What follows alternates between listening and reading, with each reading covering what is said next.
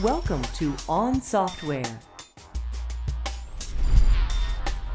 Conversations with thought leaders in software development.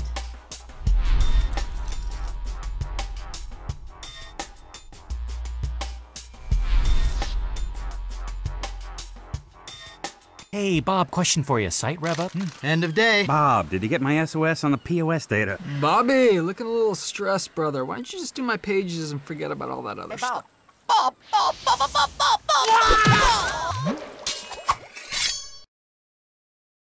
Gentlemen, good morning. For the benefit of our audience members who may not recognize you by sight, why don't you give us a quick intro of who each of you are and what you've been doing the last couple of years? Okay, well, how about we do it for each other? I didn't tell him this, but this is Bjarne Stroustrup.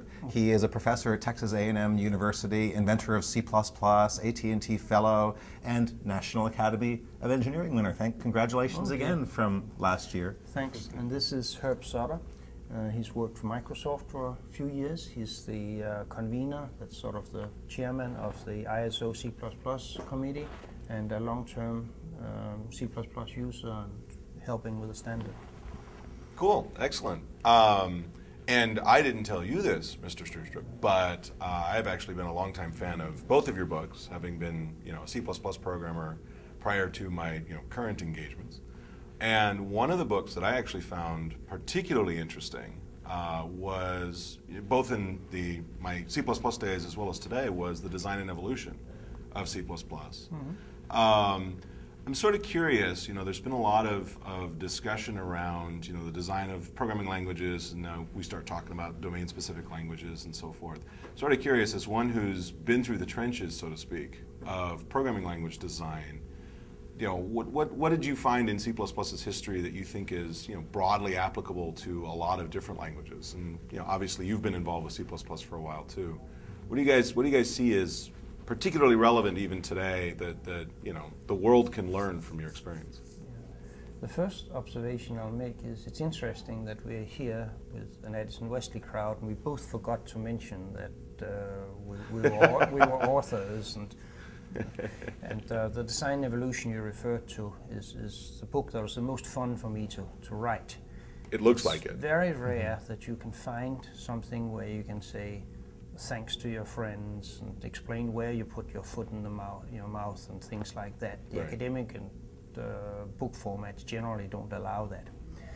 But anyway, I think that what's interesting about C++ and that you can take away from it is that there really is a place in the world for a language that can do close to the hardware work, can deal very effectively with resources, and yet has the abstraction mechanisms that you can use for really demanding larger applications. And that's the C++ model. People tend to forget it in either the hype or the derision, that it actually works. There's some hype surrounding these languages? You shock me, you surprise me, you stun me. We don't have any hype machine, never had. Yeah, it's a real problem because you hear everything good about other languages. They have people that are paid to distribute the good news, even make the good news. Whereas if something good news happens in the C++ community, nobody hears about it because, well, we don't have any marketing budget. Right.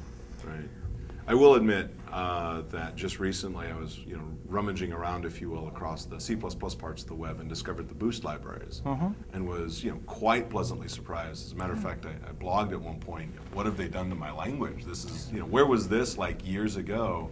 I might never have, moved off of it. Well, we have an answer for you, by the way. Okay, what have you done? Not all, but many of the Boost libraries are in the next standard of C++, the one that we're about finishing.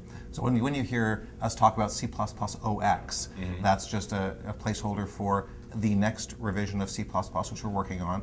And currently the goal is that X is not hex, that we're going to be done next year in 2008. And so we'll fill that into C++ 08 or 09. But much of Boost, not a large part of it, much of it is already in there. Right.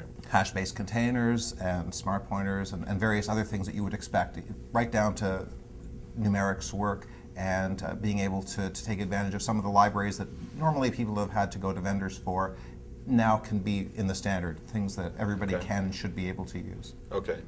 See, I still remember the C++ in the days when everybody had to write their own string class. So, Well, I'm that's- quite glad Well, to you've hear been some around of this. for a long time. That's Yes. a long Yeah. time ago.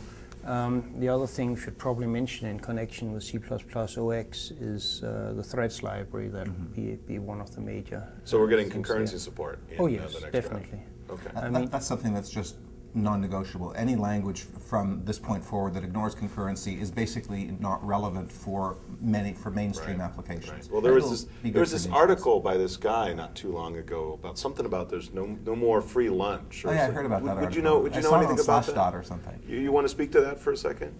Yeah, well, the Free Lunch is Over article that I wrote was actually an interesting article because I had an article deadline and had to write one, and I thought, well, this has been on my mind, so I wrote it, and it just took on a life of its own, touched a nerve, and it was something that really was relevant because we're standing at a crossroads.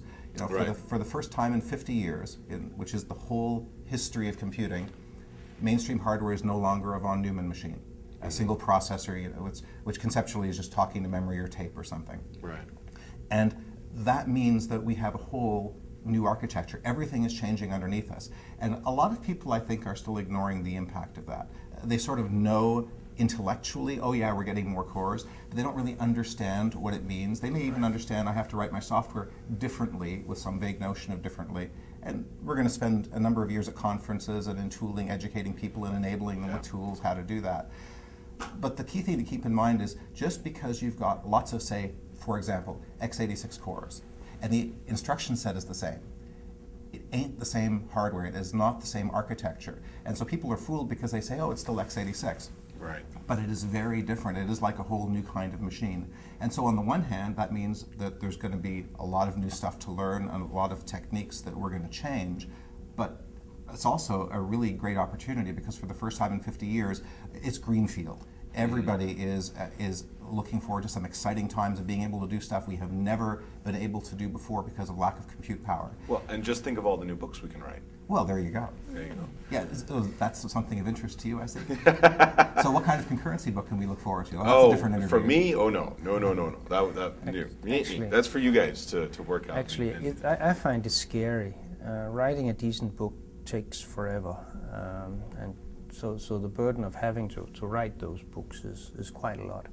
But it'll be nice to get back to concurrency work. That was where I started, distributed systems and concurrency. But I think it's worth mentioning that there are lots of things in C++ that is not in the standards. One of the things the language is for is of building libraries.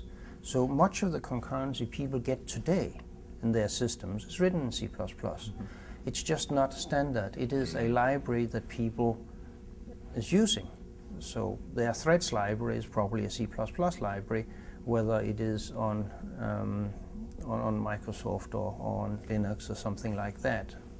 So there's more to C++ than you can read in the standards document.